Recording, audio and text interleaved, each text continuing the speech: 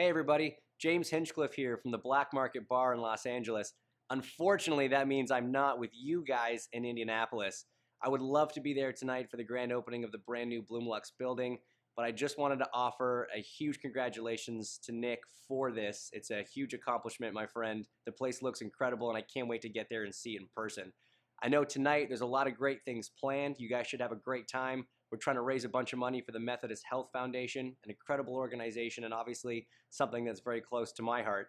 One of the things that's going to be on offer tonight is a VIP package for the Grand Prix of Indianapolis coming up in May, and you'll get behind the scenes access in the pits with me as my guest, so make sure you bid on that one.